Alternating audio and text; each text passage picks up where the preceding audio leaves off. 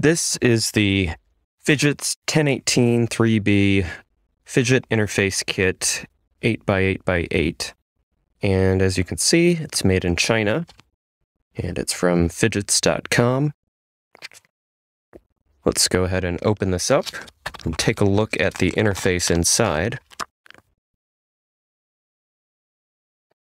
So you can see that we have the interface here. There is a USB port on the end there, so that is a mini USB, not micro, but mini.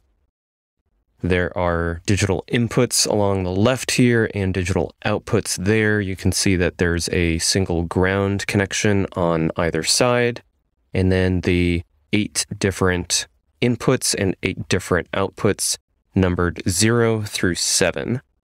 And then it looks like you also have a 5-volt terminal there for power. And here we have some analog inputs, so you could plug in additional inputs in there. These are analog inputs 0 through 7, again 8 of those.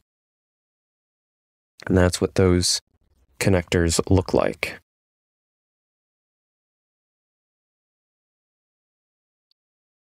Right.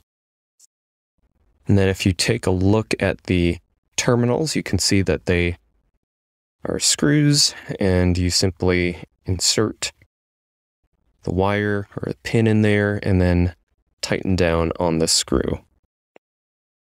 Same thing on this side for the outputs.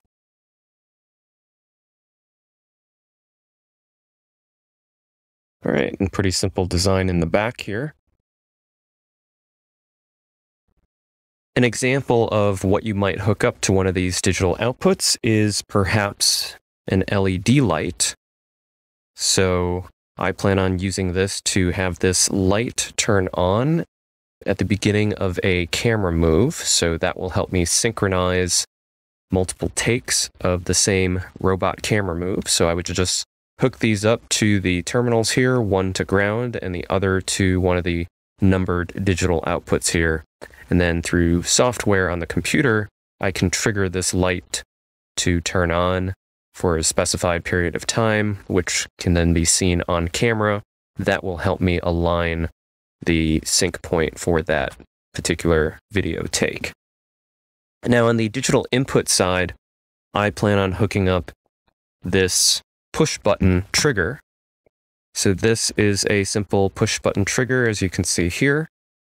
And it has 2 wire leads here that are pre-tinned.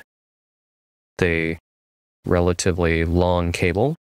And the idea here is that when this button is pressed, that triggers one of these digital inputs here. I'll probably hook it up to terminal 0 there, which will then tell the software to start the robot move, which then triggers the LED light to turn on the other end, and then the robot move starts.